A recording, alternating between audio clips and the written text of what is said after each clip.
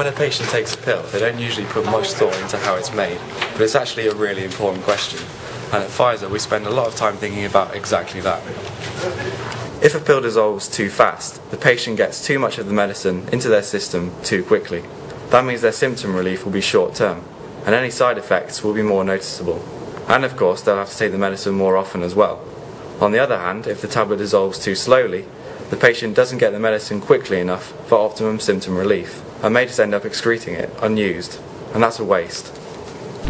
So we need to find the perfect combination, and that's a huge challenge scientifically.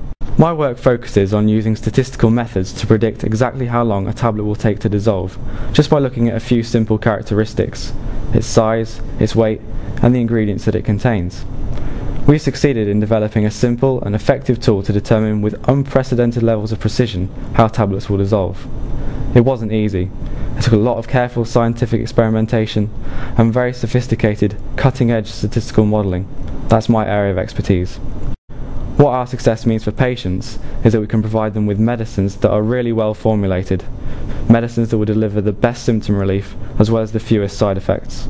Formulation science is only one area where we're using the science of statistics to help bring better medicines to patients. We're using statistics more and more in our research, which makes it incredibly exciting work for me and the team I work with. My name is Murfet. I'm a statistician with Pfizer's Research Statistics Department in Sandwich, England.